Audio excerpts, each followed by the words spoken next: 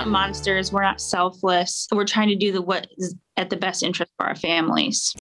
Healthcare workers are defending their stance as they face a looming deadline that could cost them their jobs. Good evening, everyone. We are just 3 days away from all hospital and nursing home workers having to show they have at least one dose of the COVID-19 vaccine. If they do not get vaccinated, they could be replaced. An attempt to have the mandate thrown out in the courts failed tonight. This could put a lot of healthcare workers out of work.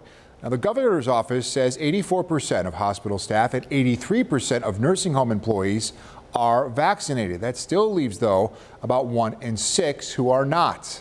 A lot of healthcare workers have responded to the new mandate by getting vaccinated. Olean General Hospital puts its vaccination rate at 88%. That's up from 68% less than 2 weeks ago. But as Jeff Rusak reports tonight, many others insist they will not comply with this mandate, and they made sure their voices were heard. An infringement on personal liberties. That's what protesters in Olean believe the state healthcare worker vaccine mandate is. It's the compliance that's an issue. It's the loss of choice that's an issue. Some protesting are unvaccinated employees of Olean General Hospital. I think it should be a my body, my choice. Joy Baker didn't want to wait for the mandate to go into effect. She's already quit. I said, it's 100% because of the vaccine mandate. I said, I don't want to go. I was there for 36 years. Others are hoping something changes over the weekend. I'm going to give it my all. I'm going to love my patients like every other day and pray my heart out. So I don't want to leave. With hospitals across the state already dealing with worker shortages, medical professionals at this protest worry about staffing issues when they're told they can't work. It's terrifying to me what's going to happen. The waits in ERs, the lack of care, the long waits for bells to be answered. It's terrifying. We are going to be in a world of trouble.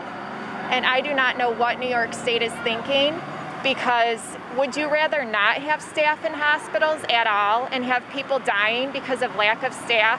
Or would you rather have healthcare workers that could possibly be tested weekly, wearing masks, taking precautions, and caring for your loved ones? In Olean, Jeff Rusak, 7 Eyewitness News. Now, one of the arguments people have made against the vaccine is that it does not keep you from getting the virus. Others claim that catching COVID-19 can give you more immunity. But most doctors agree, based on science and simple math, that vaccination is your best option. We've had, over the last 18 months, we've had just over 1,400 patients admitted with COVID, of whom 140 have died. That's 10% of the patients admitted with COVID have died.